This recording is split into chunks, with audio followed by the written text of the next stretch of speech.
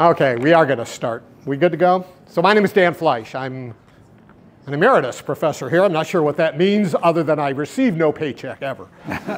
I'm also the director of the observatory. I don't know what that means other than I'm the only guy who cleans the restroom in the observatory. So you're probably thinking we're going to go get some observing done tonight, but the weather forecasts, well, they're dueling. One says it's going to be clearing up right now. The other one says it's going to clear up sometime after 2 a.m. We don't know. But if you don't get to look through the telescope or see Dean's tour of the sky tonight, we are going to have other opportunities for you, not with Dean, but with a poor substitute. And in the next 5 weeks, as a matter of fact, every Sunday you will have a chance to look at the sun safely through an appropriate filter, because we're coming up to this gigantic thing that you're going to hear about tonight, the total solar eclipse, which comes right here through Springfield, where we're going to have 2 hours, that would be nice, 2 minutes and 40 seconds of totality, as it's called. Leading up to that, next Sunday, I'm giving a talk at 1 p.m. in the observatory about galaxies. The next Sunday, 1 p.m. in the observatory about stars. The next Sunday, I think we're up to the 24th, 1 p.m. about planets. And the next Sunday, the 31st. Anybody know what the 31st is? Easter Sunday. I'm going to talk about the church in the cathedral, which is the church in the cathedral, the cathedral, the observatory, the cathedral as an observatory. They used cathedrals as observatories hundreds of years ago because they cared about where the sun was, because you know how to set the date of Easter. It's the first Sunday after the first full moon after the vernal equinox. So they needed to know the motion of the sun. So I'm going to talk all about that on Easter Sunday, 1 p.m. Then the next week, we all know, April 8th, that's going to be the eclipse, which you will hear about tonight. So a lot going on here on campus. We're installing a giant solar system. It's going to have a 3-foot sun, and then everything scaled in size and in distance all the way through campus. I miscalculated. It didn't fit on campus. Saturn's going to be at the Art Museum, in the Springfield Art Museum. Uranus is going to be at the downtown Main Library, Clark County Main Library. And Pluto and Neptune are both going to be at the Westcott House.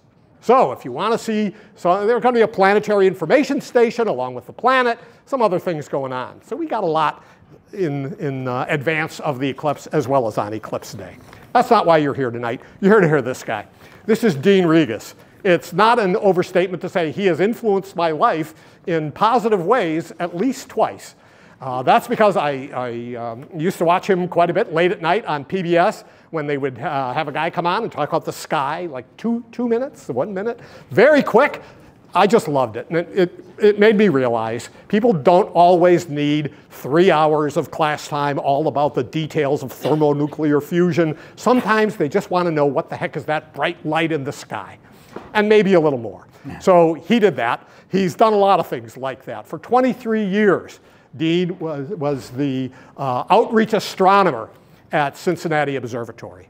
So he has done more of this kind of thing than I and probably 10 other people like me will ever do in our lives. The most recent time he affected my life was just about 2.5 years ago, when I saw that he had been the astronomer in residence at the Grand Canyon. Who's been to the Grand Canyon? Were you there at night? Half the park is after dark. Who said that? I don't know. Look at that. There we are. Notice the background. And he was so positive and so effusive about his experience there. I thought, wow, maybe I could do that. And then I realized, wait, what are the chances they're going to have another person from southwestern Ohio come as another astronomer in residence? But then I thought, wait a minute, he's so good, they're probably going to be anxious to have another person from Southwest Ohio. Sure enough, so I did that for 2 months at the end of 1922, and then I went back last August for another 3 weeks. So if you haven't seen the night sky over the Grand Canyon, you must do this. This is a bucket list item.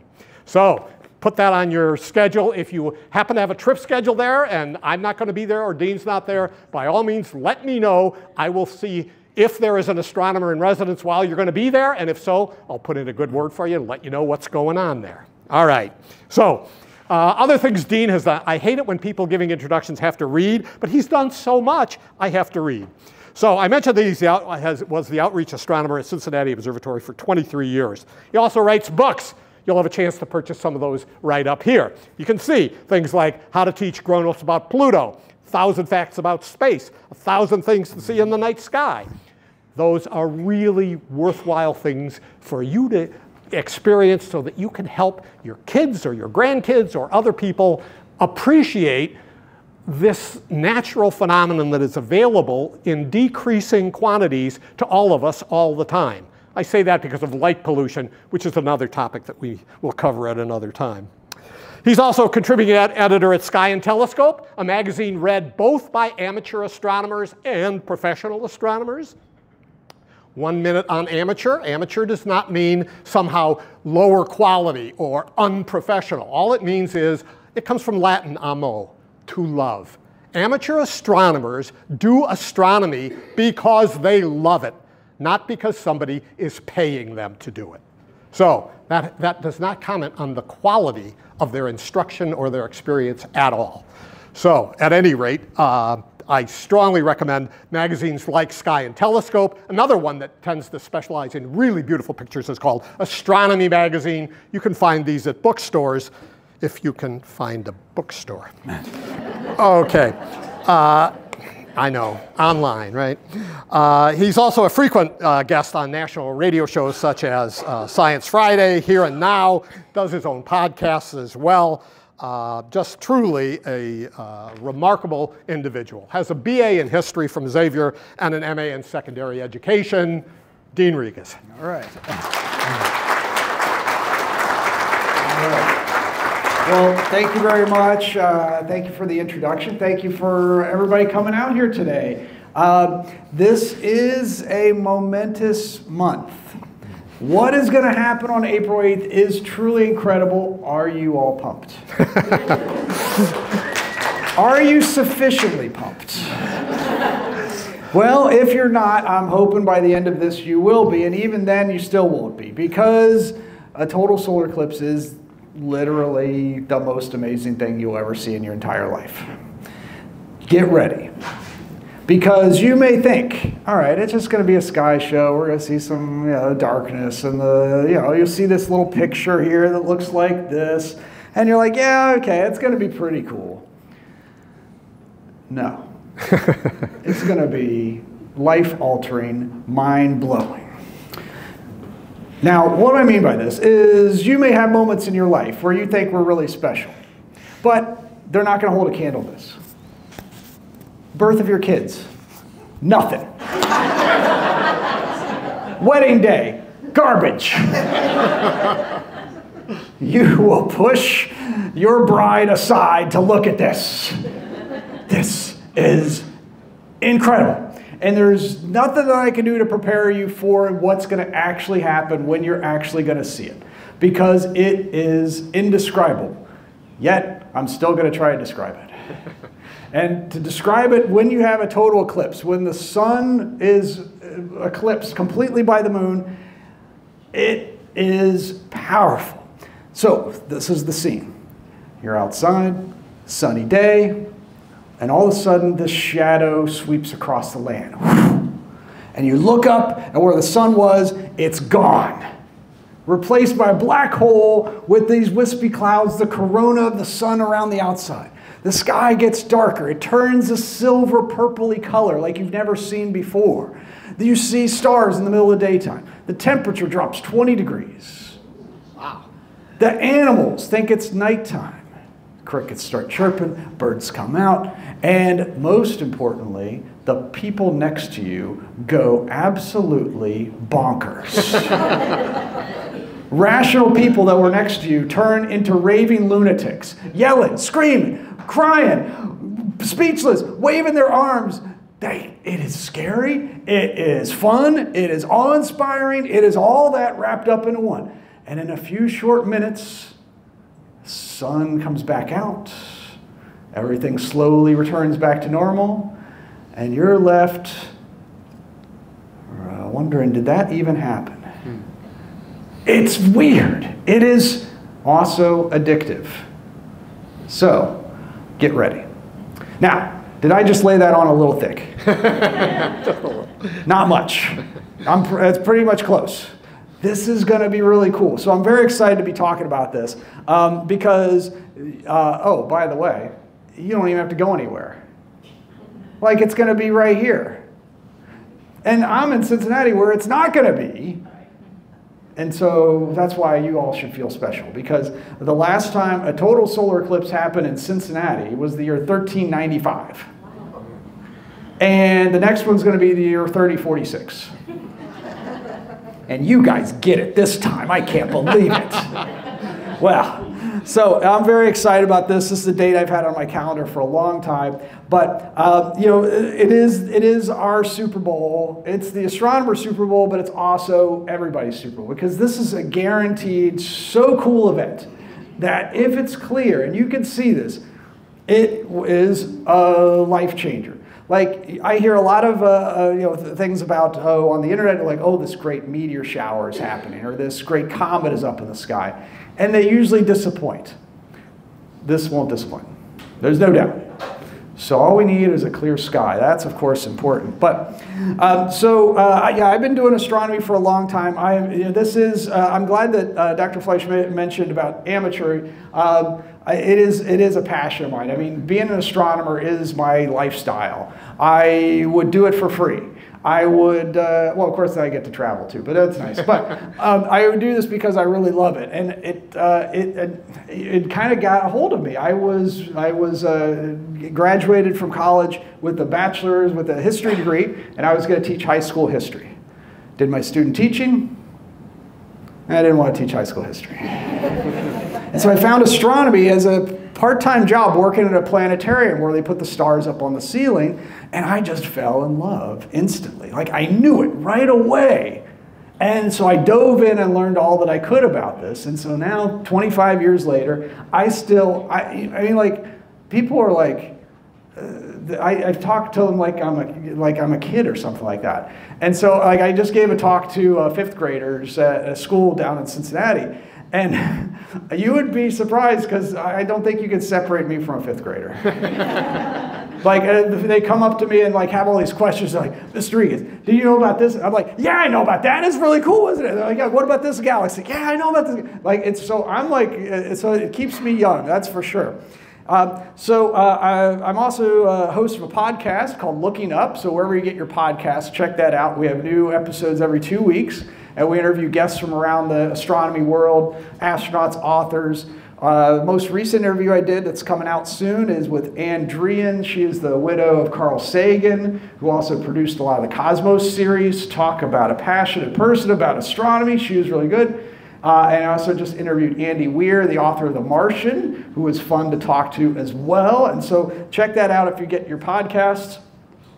And then I'm the author of 6 books, including 100 Things to See in the Night Sky, 1,000 Facts About Space, and my controversial How to Teach Grown-Ups About Pluto. So I just have to ask, since I need to know my audience, how many of you are still mad about what we did to Pluto? Just checking who I need to watch out for. Because, just to put in perspective, this was 17 and a half years ago. So, you might want to let it go. So I wrote this book for kids. It's a guidebook because kids, by and large, don't care. And they are tired of hearing you talk about when you were a kid and Pluto was a planet. They're tired of it. Hearing that. So I wrote this book, How to Walk Their Traumatized Grown-Ups Through the Loss of a Planet. It does include the 5 stages of grief illustrated. I made sure that was in the book. So I'll have the books available here in the front. You can feel free to check those out at the break and see those. Be happy to, if you want to get them, I'm happy to sign them and all that kind of stuff too. So check those out. Okay, so let's get down to it. Eclipse. Now, I just talked about the greatest show. An eclipse is a total solar eclipse, but we had an eclipse just a few months ago. October 14th, 2023, we had an eclipse and didn't really make a lot of headlines because it was only a partial eclipse. Only part of the sun was blocked out. But this made it even more special about this one because there's some things that happened in October that different than what was going to happen in April. And so what was big difference was this was the maximum eclipse. So that's the moon in front of the sun. So they call this a ring of fire eclipse because the moon is not close enough to the Earth to block out the whole sun. And so the moon changes its distance from us. So sometimes it's closer and look bigger, sometimes it's farther and looks smaller. And this one was smaller, so it didn't quite block out the whole thing. And eclipses like this, you have to be in a certain place to see the ring of fire. They're called the annularity. So I was looking on the maps to see what places could I go. There was Oregon, Utah, New Mexico, Texas. As I look along the path, I'm like, okay, yep. Ooh, a certain town struck me in New Mexico, because if you're going to see something spacey, you should go to Roswell, don't you think? So I went to Roswell and I saw it. There's me with some of the natives. They still love that alien stuff. They got alien car washes, alien fast food places. The McDonald's looks like a UFO. And so, yeah, they might have been humans. I don't know. Oh, one little quick aside. I mean, this is what's so fun about when you do eclipse chasing, you travel, you get to meet all sorts of different groups. And so this one, I usually just like write to clubs. And I'm like, oh, Roswell Astronomy Club. I wrote to them. I was like, hey, I was thinking about coming over to see the eclipse with you all. And they wrote back within 10 minutes. They're like, yeah, come see us. Come see us. And so they even gave me a telescope to use and all. It's so cool when you get with astronomy groups. They're all very welcoming and open to this. But then I still did have to give them a hard time because I was saying, I don't know, they probably didn't get my sarcasm, but I was like, so wait, tell me about this UFO that crashed. And they're like, oh yeah, this UFO crashed in 1947. I was like, oh, anything since then? And they're like, no. I was like, so just the one? Like, yeah. I was like, okay. It's interesting, change your whole town just because of that.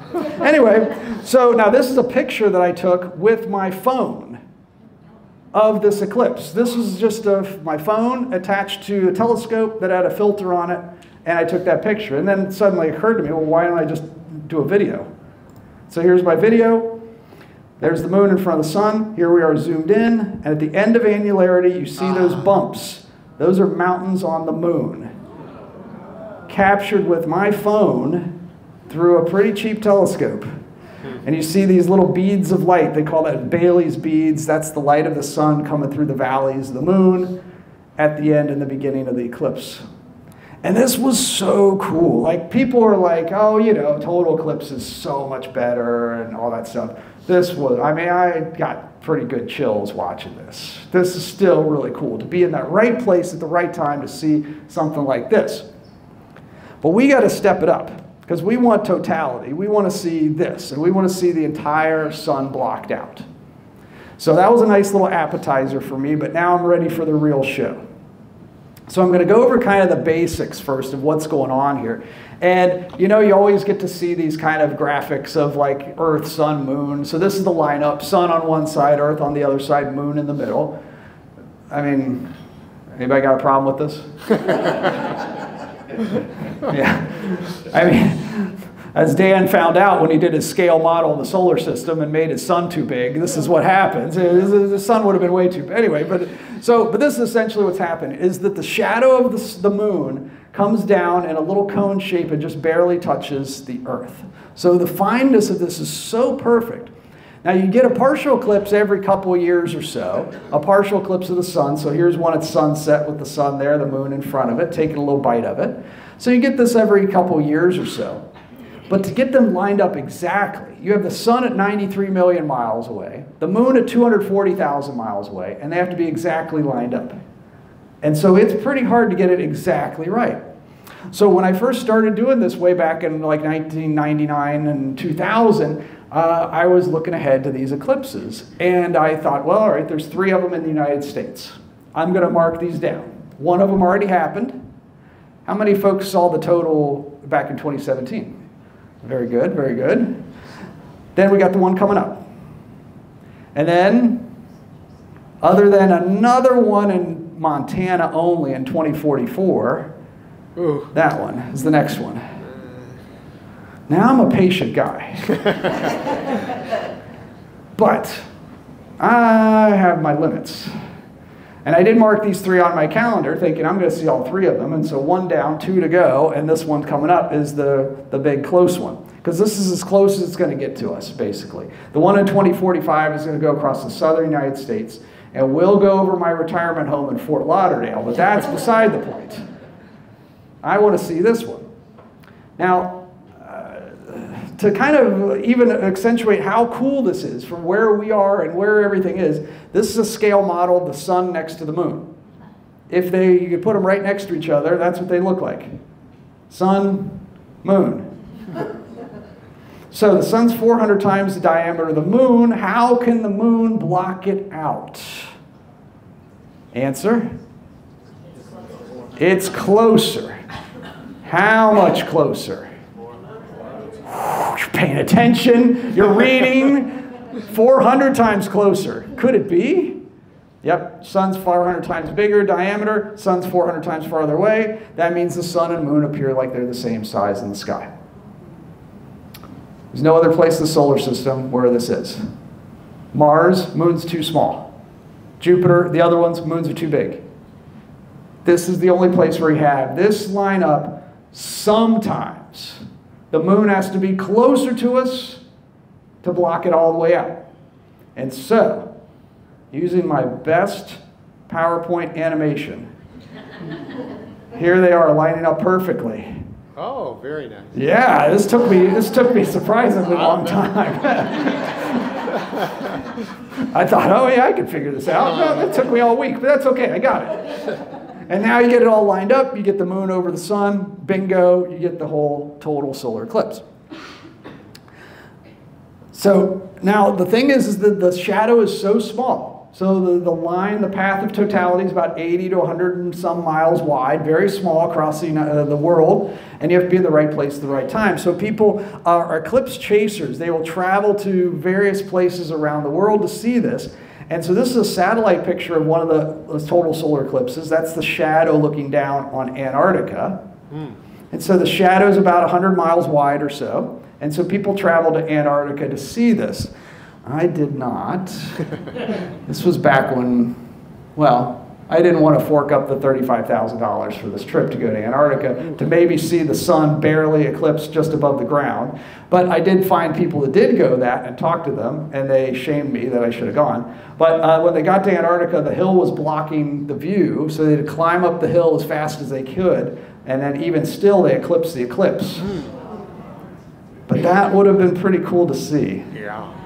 So one of the fellows that went on this trip, his name is David Levy, he was talking to me about this. He was the discoverer of a comet that ran into Jupiter back in the 90s. And he came to Cincinnati, and I was talking to him about this eclipse trip and all this stuff. And he said, why didn't you go? I was like, come on, man, $35,000. Are you crazy? He's like, well, when are you going to see one? And I said, well, probably 2017, I guess. And this was back in 2004. He looked at me like I was insane. He was like, what? You're going to wait 13 years? I'm like, well, yeah, you know, I mean, we can't all go to Antarctica. He's like, oh, Dean. He shamed me. And he shamed me so bad that I went and saw one. Before that, 2006, Mediterranean Sea. Okay, so this wasn't that difficult. You know, fly to Athens, go on a cruise around the Mediterranean, go see islands. Yeah, it wasn't roughing it. So let me share with you my 5,000 slides. No, just kidding, just 2. So we got to tour around the Mediterranean and then park the boat on Eclipse Day. So it was Eclipse cruise just for that. And so here we are on the back of the boat. By the way, I don't know if I learned this correctly, but for how many folks have done cruises before? Am I correct in saying that the main thing is eating? Is that that's what you do? You get breakfast, you go walk for a few minutes, go back, then it's lunch? That's how it works, right? So everybody in the boat, the topic of conversation at the meal times were, how many eclipses is this for you? And so people were like, oh, this is my 3rd, this is my 5th, this is my 10th, and then it comes to me, it's my 1st. And they're like, oh, so cute, I remember my first one. And so I was kind of one of the newbies out there, but everybody had a little bit of experience. And then, so when it starts, you have the partial stages, which last about an hour and change. So you see the first contact of the moon starting to take a bite out of the sun, and then you got about an hour and a little bit more until totality, which is the longest hour ever, because you're waiting and waiting and waiting and trying to figure out if that cloud is going to get in the way and all this stuff, or the boat's going to stop, or I don't know, everything that you're thinking about could happen. So here you are kicking back, and you have to wear those glasses if even a little sliver of sunlight is showing. So you need the eclipse glasses to block out the light during all the other stages. And I was messing around trying to kill some time, and so I did some practice with binoculars. And the deal with this is you can let binoculars project an image. You have the sun behind you. So if you're back to the sun, let the sunlight come over your shoulder, through the binoculars, and down onto the ground, and you can make an image. It's a really nice way to do it, because then you just focus it with the focuser, and you can see sunspots and everything like that. It's a really nice way to do it. So if you have binoculars, try it out. So here's how dark it got at 1 o'clock in the afternoon during the totality. And you look around, and there's just this sunset, 360 degrees all around you. And it's a little darker than twilight. It's not, pitch black or anything like that, but the color of the sky is just so strange and so eerie. So no pictures really do it justice, but I did want to play the video. Somebody took a video of the totality happening. And on the boat is David Levy. He was the guest celebrity presenter. He was on the PA system, and he's giving us the play-by-play ahead of the eclipse. So I'm going to press play, and it's mostly for audio because I want you to hear things. The video is okay, but the audio is much better. And what he's doing is he's telling us all to put our glasses on and look at the partially eclipsed sun. Then turn away and look at the waves and the shadow coming. You could see the shadow coming. So you're going to hear that a few times, and then we'll get to totality. So here we go. Glasses off. Look at the shadow coming into the west. Glasses on. Look at the glasses.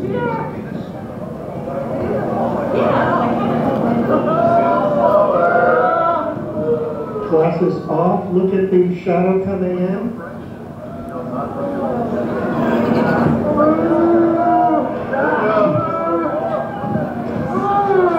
Glasses off, look at the sun. We are now in total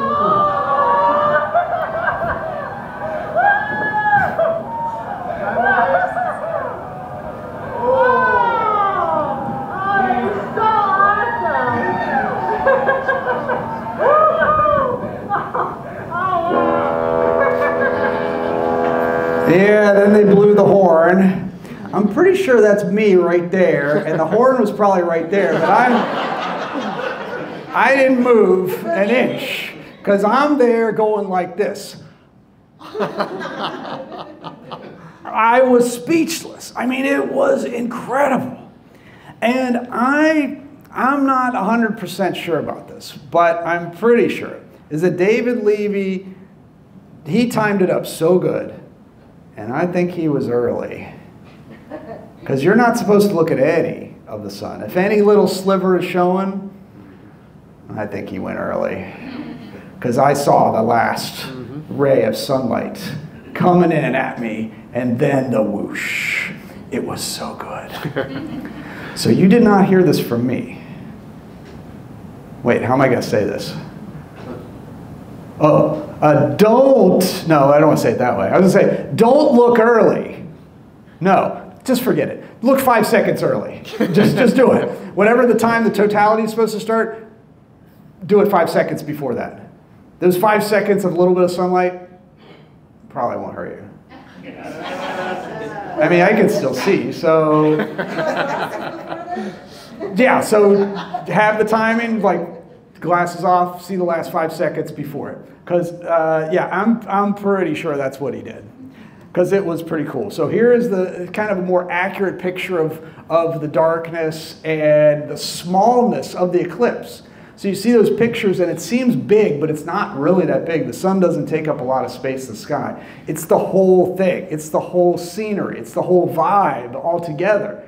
But then looking up there where the sun was, it is tiny. So at that point, you're kind of in this limbo state and just trying to take this in as much as you can. And so one of the other bits of advice that was given to me on the Eclipse cruise, which I will give to you all, and one of the real experienced eclipse chasers said, Dean, do not take a picture of it. And I was like, well, why not? He's like, because you do not want to waste a second looking down. You don't want to waste a second focusing, checking out the exposures, because the exposures are tough. You go from bright light to really, really dark, and you're going to have to take 10 seconds to look at your phone to get this, or your camera to get the exposures right. And he's like, do not waste a second. Take it all in. And I was like, well, yeah, but I still want a picture. I mean, I'm in Greece. Come on, I got to get a picture. He's like, don't get a picture. And then he said something that I was offended at for about 2 seconds, but then saw he was right. He said, Dean, any picture you take is going to suck. And if at best it doesn't suck, mine is going to be better than yours. And I'll give you mine. I was like, yeah, you're right. Because that's what he gave me. Yeah. So this is the diamond ring. This is the last little bit of sunlight coming around the mountains of the moon. So it looks like a ring around it. And this is what I swear David Levy got us to see before it was fully eclipsed, because I remember it very vividly. And seeing that little bit of sunlight come around for 5 beats. 1, 2, 3, 4, 5. And then it's gone. And then you could see, do you see that little pink thing right there? That is an eruption on the sun, a prominence. And you could see it naked eye. I did not see a prominence at the last eclipse, naked eye. But this one was clear as day. You could see a red little pink eruption on the top of the sun. It was awesome.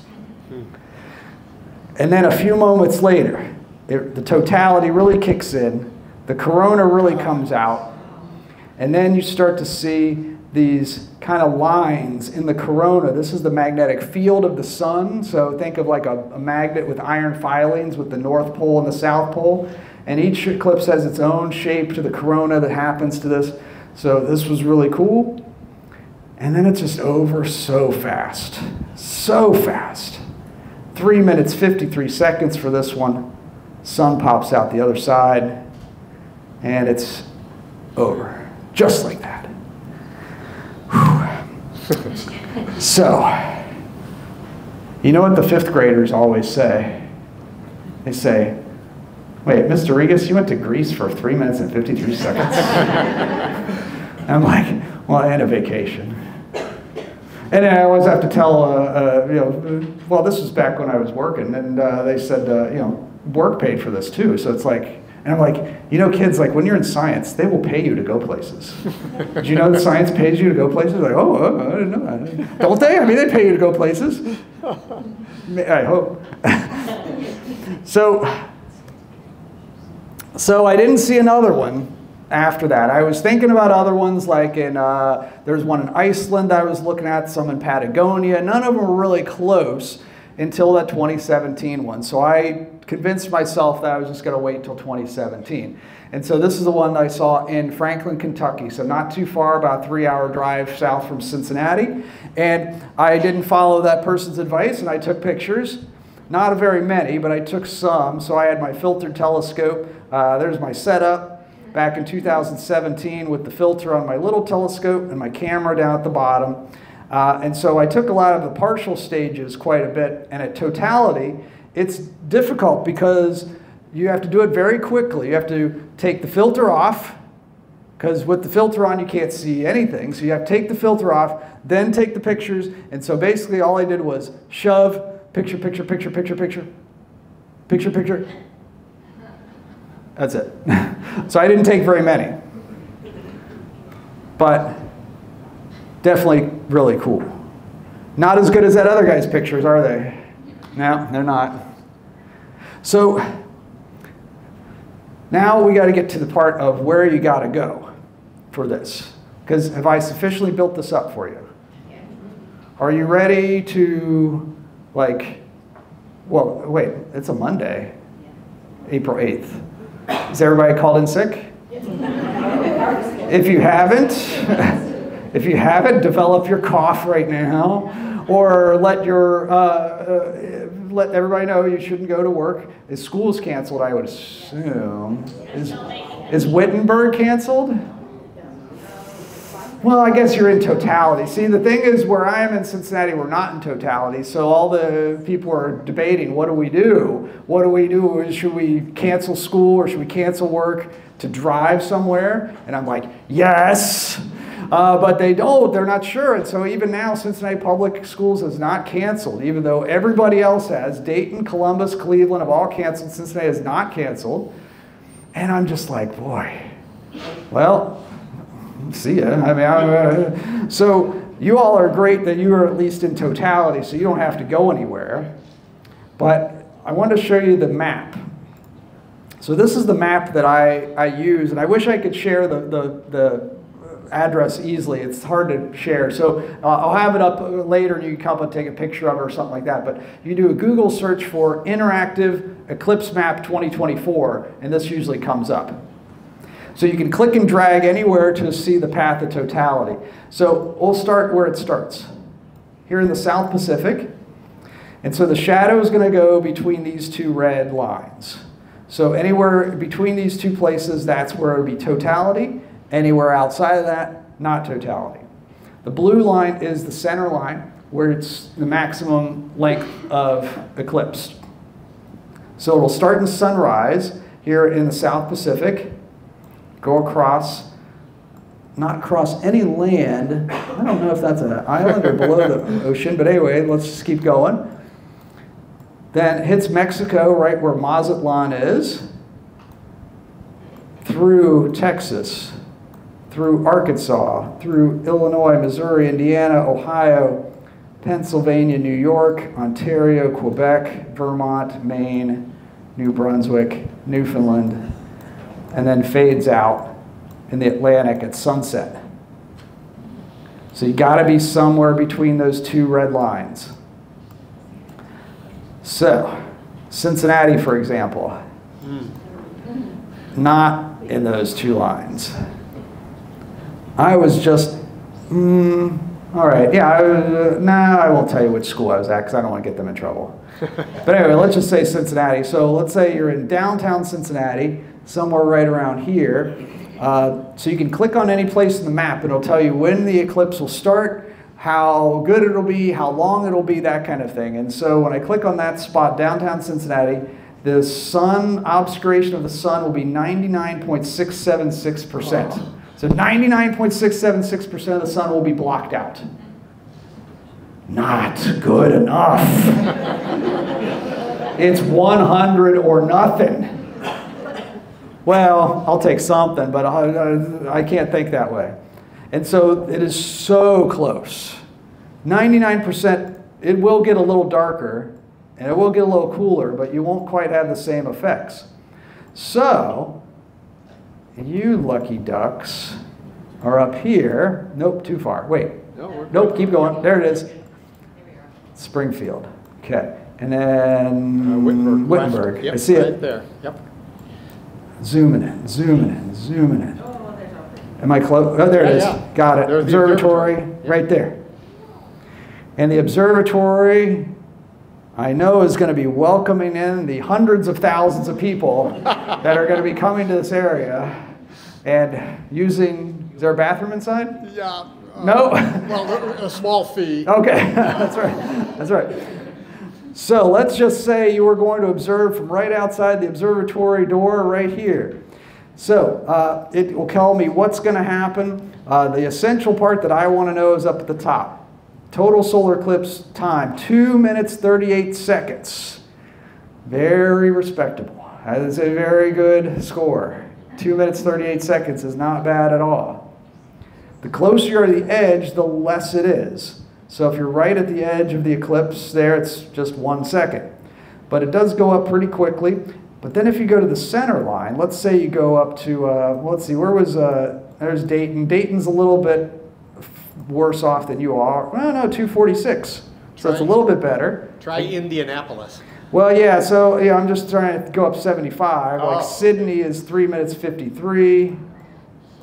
Wapakoneta, 3 minutes 56. Center line, 4 minutes. Not even that, 3:57. So Indiana's a little longer. The farther south you are, a little bit longer. So down here, it's about 4 minutes 1. And Texas would be, and Mexico would be the longest, but not by much. So you don't have to be right on the center line. Could you check Cleveland? Somebody told me yesterday Cleveland is really good. Cleveland's real close, and whether Cleveland is better than anywhere else in Ohio on April 8th. So downtown, 3 minutes, 48 seconds. Not too shabby. The Guardians baseball team has a game. They have postponed it or moved it back later in the day. It was going to be during the eclipse of totality. And now they put it in the afternoon, but yeah. That would be ominous as somebody's winding up for the pitch and then the lights on. Yeah. So, yeah, but you don't have to be right on the center line. Like that's what the big misconception is. Like you want to be there for maximum amount. Like if you're within 10 or 15 miles of that, you're only going to lose a few seconds. It's not a big drop off until you get closer to the very far edge. So I think anything above 3 minutes, in my mind, I want to go 3 minute 30 or more. But even 2.5 is fine. 1.5 is fine. Just the most important thing is to see something. But you don't want to be close to the edge. And that's one thing for Cincinnatians is that the media is really on this thing that you could go to this little town of Harrison. It's the only town in our county that's in totality. And you get a minute 30. Which is not too shabby, but imagine 1 million people going to Harrison because they want to get 1 minute 30. So that's the options. You have lots of places to go. Now, folks that maybe remember the other one from 2017, there was the thing like it took me 3 hours to get down to Kentucky, but 8.5 hours to get home. The traffic jam that is going to happen that day will be like nothing you've ever seen over the entire region, because literally millions of people are going to come into this path from other places. Chicagoans are going to come down towards Indianapolis, and everybody from the east is going to come this way. And so this is going to be a crazy day. Now that means you can cash in. This is great. Rent out a spare room, charge for some parking in your neighborhood, have Eclipse glasses ready for all these rubes from Cincinnati that didn't prepare and get their glasses, and you say, oh, where are you from? Cincinnati? $50 a pair. I'm telling you, you got to do it. You got to take advantage of those Cincinnatians. And so it's going to be quite a day. So a lot of people were asking, so what am I going to do? Where am I going to go? I don't know. I'm not going to be clouded out. So that much I know. So that means I'm going to have to watch the weather and decide that week. I can't decide ahead of time. I love all the weather prediction sites that are out there that are trying to give you the ideas of what it's going to be like on April 8th. And I saw this one. This is my favorite one. It said, will it be clear where you are on April 8th? Answer, maybe. I was like, at least they're honest. Nobody knows what it's going to be like. There is the trends from the last 100 years, but the trends from the last 100 years are not really necessarily accurate. in the last 10 years. We just got over the clearest February ever. February in Cincinnati is atrociously miserable and depressing, and I wasn't depressed at all. It was so sunny and so clear. We had more clear nights in February ever. What's April going to do? Who knows? But I don't want to pin myself down to one place. There's some places that have actually asked, they're like, hey, there's this place in Texas that asked if I'd come and be their MC, and I said, no, I can't do it. I can't promise to be down there. And TV stations from Cincinnati, they're like, where are you going to be? We want to go where you're going to go. I was like, you can't follow me. My range is Arkansas to Buffalo. That's my range. And I bet I can be talked into moving it down here. So you got to watch the weather to figure out where the clear skies are going to go. And you really can only tell a few days out. So my plan is about 5 days out, get the general idea of which direction I probably want to go, north, west, or south. And then 2 days out, decide. If you do have to go far, my other advice is you don't have to stay the night in the path. You can always stay just outside the path in a hotel, drive in that day. Driving in is not going to be a problem. Driving out is going to be a problem. And so my plan is, let's say I end up in Conway, Arkansas somehow. I'll probably stay around Memphis, drive in, and then drive back out and stay the night outside the path and let the traffic clear up. That's my plan. But I'm hoping I just come on up here to Springfield, and Dan gives me a parking spot. You can stay at my house. Bathroom access. Yep. That's very important wherever you go eclipse chasing. It depends. It all depends on what the weather's going to be. But it is definitely worth it to plan ahead. So as far as equipment goes, let's see. How am I doing on time? Oh, I'm doing all right. Doing good. Okay. So as far as equipment goes, definitely glasses are essential to get these eclipse glasses, because you need these for the partial stages, that part where it's just growing as time goes. And it is cool to watch the partial stages. You probably have heard about the pinhole method, projection method. This is like the old school method of how people looked at it back in the day. And the idea is you put a pinhole in a piece of paper and you let the sunlight come down and you watch the sun on the ground. It's kind of lame. I don't really like it that much. I don't recommend it, because you know what I'm really worried about people doing? Pinhole piece of paper, look through the hole at the sun. I'm really worried people do that. They do. Because they think, oh, it's just a little hole. What's that going to do? Yep. Burn out a little hole in your retina. That's what it's going to do. So I don't like the pinhole method. You can do it in a variety of ways. And I do have, let's see, I'll show you some of my examples of some other eclipse viewing. Yeah, so this is the pinhole method. It's, I don't know, it's okay. You can make your own pinhole camera with your body. So this is just a fist like this. The sunlight coming through the fist comes down as a crescent during the eclipse. You can interlace your fingers and make pinhole projections, and they come down as little crescents. Light coming through the leaves make little crescents during the eclipse. A lot of people saw this in 2017. You can do it with a Ritz cracker. Anything with a hole, it'll work. But just that hole, let's put a box over our head and all that kind of stuff. So I got to tell you, dude, I just gave a talk this afternoon down in Warren County, and one of the people said, you know, back in the 60s, we had this thing where they had smoked glass, and they made us look down into a pool of water to see, look at the smoked glass, look at the pool of water, the reflection of the sun in the water. And I was like, wait, was this in the 1860s? When was this? And that is what they did back in the turn of the century. They would look at in the water, they would reflect it into the water and watch the water for the eclipse. And I was like, you did that when you were a child in the 1960s? I'm like, oh my gosh. So I guess it did happen. But you don't need to do that. We have glasses. The glasses can work. So now the things with the glasses, is there's a couple different styles on these. There's the old ones and the new ones. If you have the old ones from 2017, they are probably okay. but they do degrade over time. So you want to check them out. You want to get a really bright flashlight, shine them through there, look for any weak spots, holes, creases, because they could be bad. They probably aren't, but they could be, so you want to test them out ahead of time. So the two main types there are the flat black front ones. These are the old school ones, and then the new ones have a shiny front.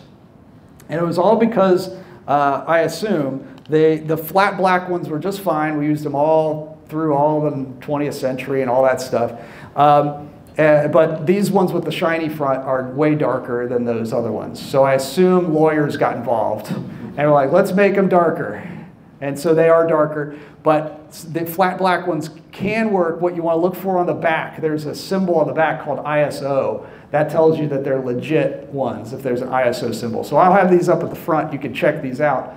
And oh yeah, by the way, I'm selling these too. So yeah, come see me if you want to see some, if you want to get some.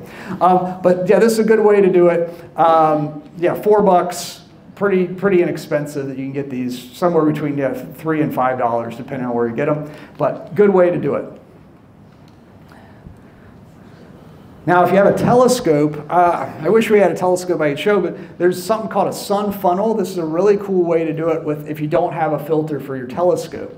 So you let the sunlight come through your normal telescope, have your eyepiece in there, and then attach this funnel here which will project an image onto a screen. It works really good. And a lot of people can see this at once. You can watch the progression of the eclipse. It's pretty cool. So you just have to look up instructions for sun funnel if you have a telescope. I'd highly recommend it. That's just a funnel from AutoZone. Oh yeah. There it is, there's mine. So you get a certain AutoZone funnel, cut it off, and I put shower curtain material on the top. You see right through it, you can see the eclipse. It's great. What'd that cost? $7, something like that. So then there's filters that go on the end of the telescopes that you can use to block the light before they get into the telescope. These are gonna be hard to get nowadays because they're probably all sold out, but make sure you block the light before it gets into the telescope. So out of the two options, I like the funnel way better than putting my eye up to a telescope. So this is a filter, kind of a cheap one, but still works really good, about 20 bucks. And you can put this on a camera also. So if you're taking pictures, oh, that was good. If you're taking pictures, then you can put the filter on the front of the camera and take pictures through the filter. You can do that with your phone and these. So put this in front of your phone camera, you can take a picture of the sun through these also. Yeah, and then this guy had this welder helmet. It was so sad because he had the greatest camera with the worst filter. So if you hear about welding glasses, you can use a certain shade of welding glass to look at the sun. It's number 14 is the shade, and that is the darkest that you can get. So hardly anybody has them. So if you have welders in your family or people like, I got welder's glass, they probably don't have the right welder's glass. When I first bought my welder's glass, we had a welding supply store in Cincinnati, and I go up there and I'm like, yeah, I need some number 14. And the owner looks at me and he's like, what are you gonna do, look at the sun? I was like, yeah. I was like, I don't look like a welder? He's like, no. So welder's glasses I used to like them a lot better, but I'm kind of warming up to these glasses. Back in 2017, you couldn't get any welder's glasses in Southwest Ohio because I bought them all. This time I didn't buy them all, so you could still maybe get some, but they're kind of hard to get. But taking a picture through welder's glass, bad idea. Welder's glasses they have a lot of flaws that show up when you magnify. So pictures through the glasses are better than pictures through the welder's glass. So, and this is the adapter that I use for my phone. So you get these for about 20 bucks on Amazon and Orion, the website company. And so these just go right on top of your telescope. You add the phone in there and you can take a lot of pictures. It's really a great way to do it and pretty inexpensive. So that's my equipment for the next eclipse is that. And then so you get some pictures of the sun in white light. with the sunspots and that kind of stuff. But it doesn't take a lot of equipment to do. But I know so many people are going to be taking pictures of this. You're going to be tempted to want to do it, but I would give you that advice is don't waste a lot of time taking pictures. Just really take it all in with your eyes, because when it's totality, you take the glasses off, you can stare right at it, and behold that for the few minutes that you can see it. And that's what I recommend. And then yeah, other people have better pictures, and I'll just borrow theirs. Because you want to have that memory. Because actually, this is the one case where the pictures of the event are not even close to your memories of the event. Your memories are so much better than even the pictures that you'll see. So, all right. Well, do we have some time for a few questions? It's still cloudy outside, I assume? It is. It's completely socked in. Good. That means if it's cloudy, I get to talk longer. I can pass along a question go ahead. these two gentlemen had. They had heard from someone that welding glasses, and I didn't know the answer to this, blocks visual quite well, but not ultraviolet, which can cause some damage. The only thing I could tell them was I used welder's glasses as a child for many, many times looking at the sun, and to my eyesight is semi-normal. Have you ever heard that ultraviolet is passed through the passband? I have not heard that with the welder's glass. I do have welder's glass up here too. And you can kind of see, so somebody made a frame for me, that helps too. I have not heard that that's what happened, so I'm not sure.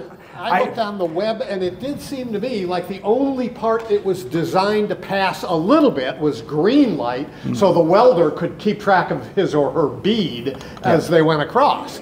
But this idea of ultraviolet is something you have to be careful of, because you could damage if it's on a camera. Well, as you heard, the uniformity of the glass may not make that the best choice for a camera anyway. But I would be careful with ultraviolet until we see a pass. They make a chart that shows how much light comes through at each wavelength or frequency of light. And if there's a hole where ultraviolet comes through, we should be leery of it. Well, great. Now you got me all worried. Yeah, I know. I thought the same thing. I've looked through this glass for like 5 hours. If I add it all up, all the hours I've looked through this? That's exactly what I thought. Oh, well, that's troubling. Okay, well, yeah, let's go with the other glasses. Yeah, this is what those other glasses are made for. I'd say go with that. All right, other questions? Yeah, go ahead.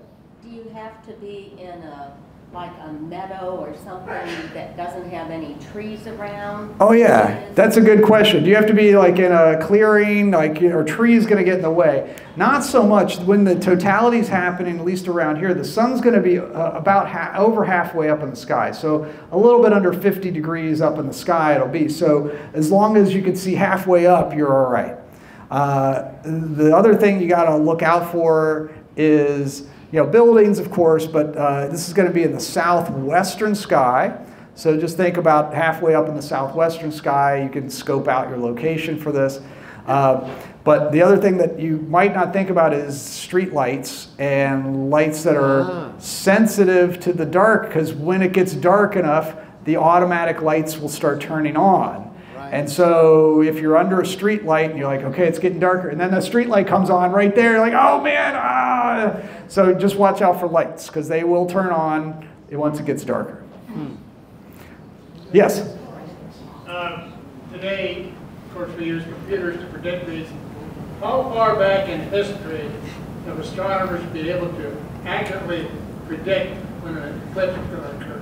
So how, like us looking back, or them? So the question is how far back can we go to say there were eclipses, or how far back could they say eclipses were going to happen? The second one. That's hard to tell exactly, but it seems like the Babylonians were the first to be able to figure out this pattern. So we're talking 3,000-ish years ago, where they could have some accurate measurements. And they passed this on to the ancient Greeks and the Egyptians. So they kind of borrowed it from them. But then separately, then people in the New World, like Aztec and Mayans, could predict it reasonably well also. So it was kind of this pastime that people would figure this out. And I was talking to a historian about this. because it is so fine to know the pattern of eclipses is really complicated. And but what one of the historians said to me was that, so when in ancient, in the Yucatan and the Maya culture, the way they predicted eclipses were like, okay, about every 177 days there's an eclipse somewhere. It might not be there. It might be somewhere else. But almost every 177 days you might have an eclipse, or they'll just miss and not quite be eclipsed. So the way that the Maya did it was they would say, today, don't panic if there's an eclipse. Basically. So they would say, there's a chance there's an eclipse today, just like we say there's a chance of rain. They would say there's a chance of an eclipse today. And if it didn't happen, it might have happened in a different part of the world, or maybe it just missed. So they weren't nearly as accurate as we are now, but they could at least sense this pattern. And so that's the general rules about every 177 days. That's the simple pattern that they've probably figured out, that they would chart these solar eclipses and then count how many days between eclipses, and they'd say 177, oops, skipped, 177, 177, skip, 177, something like that. That's the easiest way. But the Babylonians figured out a little bit better than that. Other questions? Yeah? What's the effect of being at altitude, like on a jet plane at 35,000 feet? What's it look like from their perspective? Ooh, that's a good question. Let's say you want to fly with the eclipse. So the atmosphere, it's not going to, your visually will look the same. You're not going to, our atmosphere is not going to mess that much with it compared to being in a plane. Flying in a plane with it presents a lot of problems because, well, I just heard Delta is doing a flight from Austin to Detroit during the eclipse on purpose. Wow. So they're going to fly with the eclipse shadow to get, a little extra time with the shadow. If you're flying with the shadow, you get it.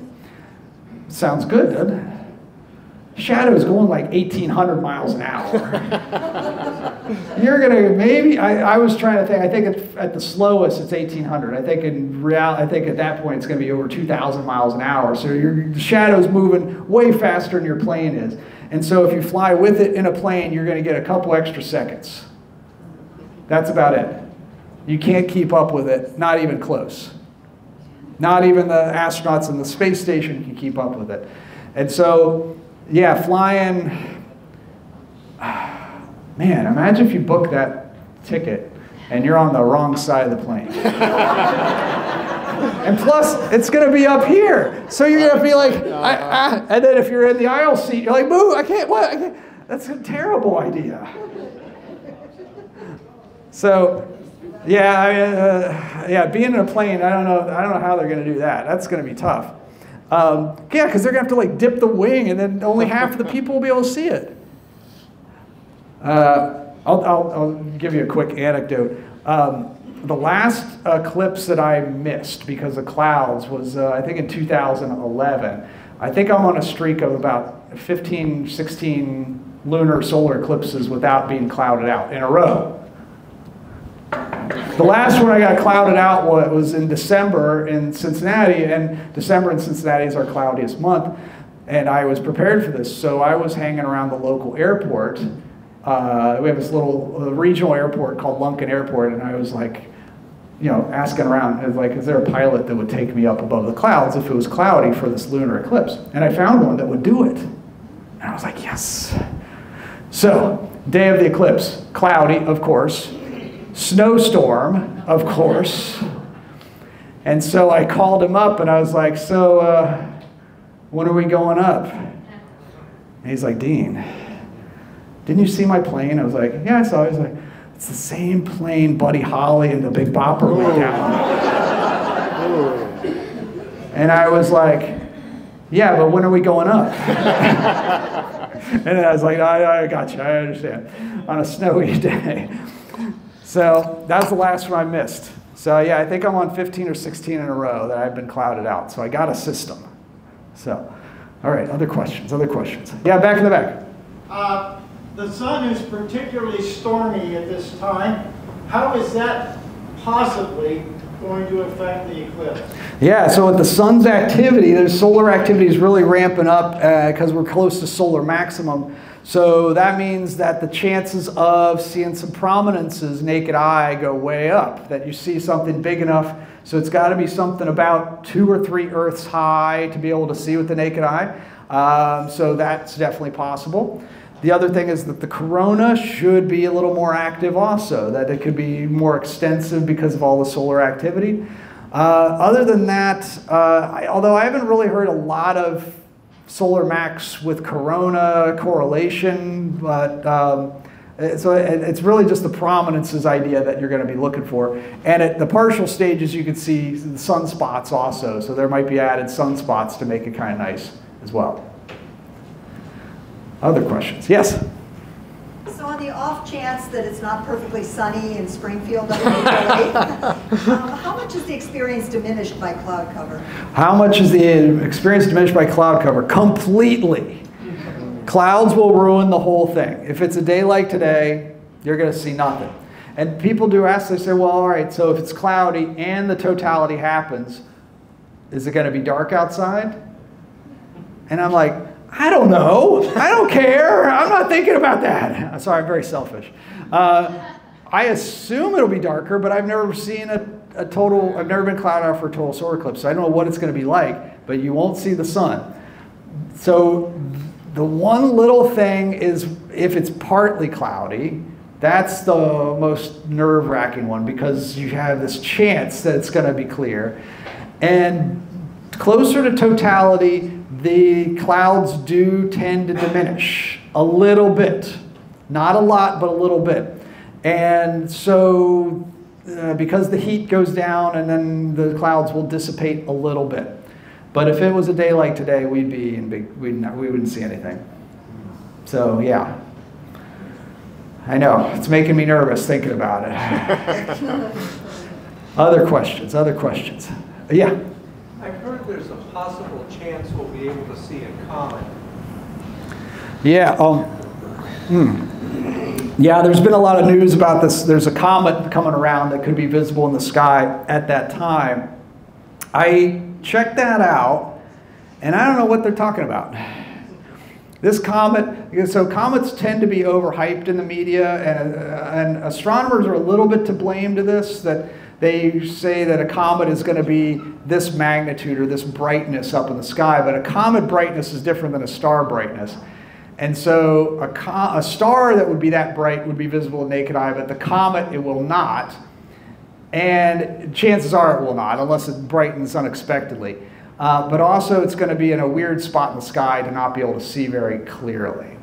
So that comet plus eclipse thing, I don't think that's going to... I know they're hyping that up, but I'm not holding my breath. And besides, I want to see the eclipse anyway, so I'm not going to be like, "Where's that comet?" No, I'm not going to waste this. I'm not going to waste a second on that comet. That's for sure. But I do hear it's going around, and I looked it out, and it just doesn't make sense that you're going to be able to see it with naked eye at all. But yeah, there are a couple of planets. Yeah, planets will be up there. That's for sure. Yeah, I can. Well. We can do this later, but I have a simulation where you can see what it's going to be like also.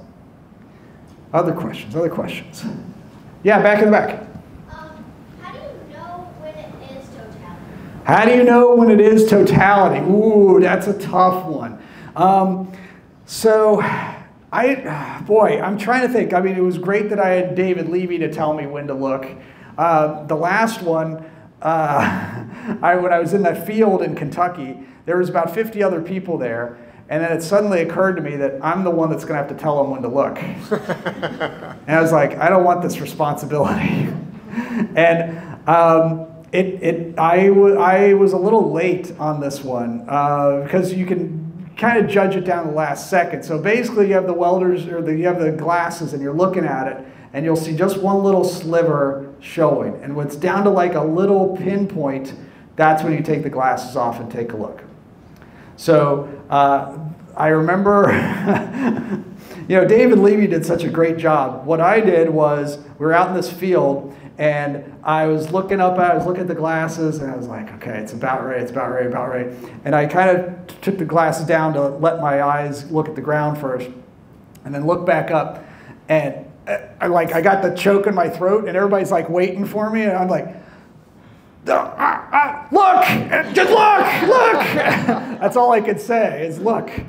So you can use the map to give you at least a little bit of a sense of exactly timing. And so when you click on any spot, it'll tell you the time in universal time, which means you just subtract 4 hours from this.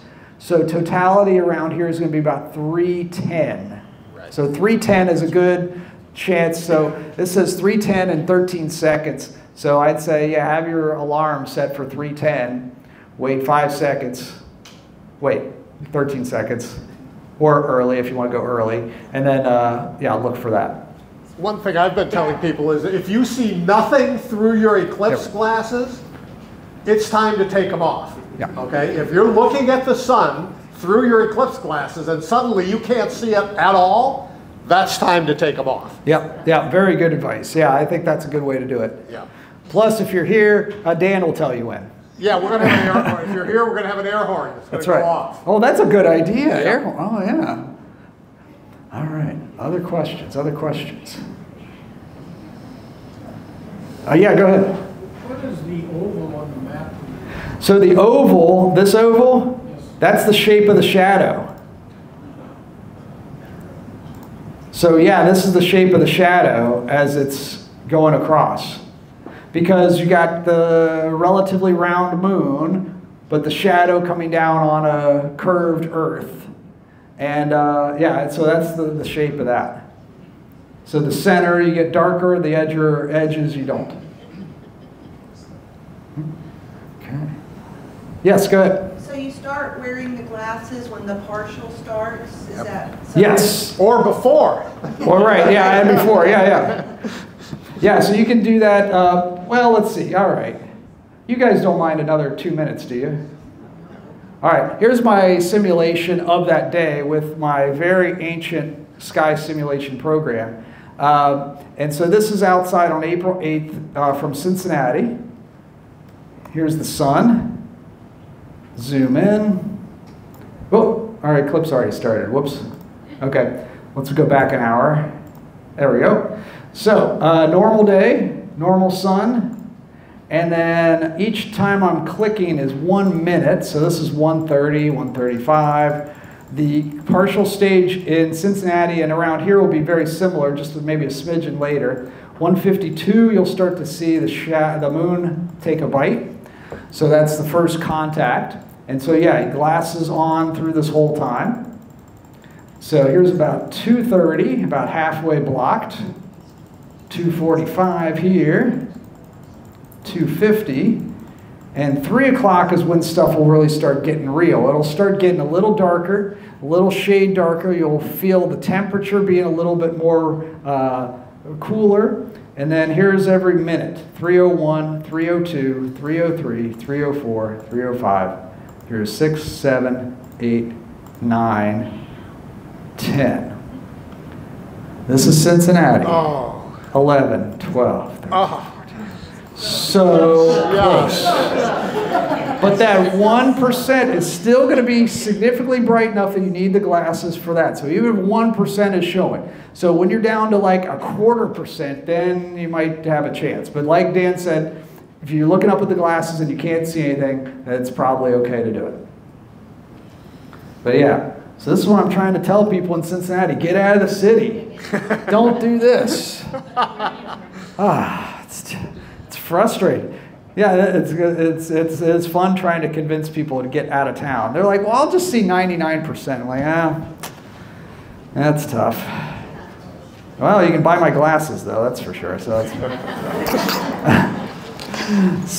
well, what we'll do is I'll hang around. If you have some questions, and then if you want to see some of the books and get some glasses, come up and see me up here. And if you want to find out a little bit more, you can follow me on my website, and I'm on all social media platforms. So if you're wanting to know where I'm going, I am not going to make it a secret. I will be watching the weather, and that week I'll be posting my probabilities, and then probably April 6th we'll make my decision and say where I'm going, where I think it'll be clear skies.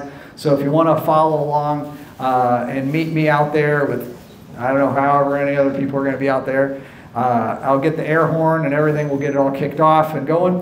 But thank you all so much for coming tonight. Thank you for your interest in this. This is going to be great. Thank you.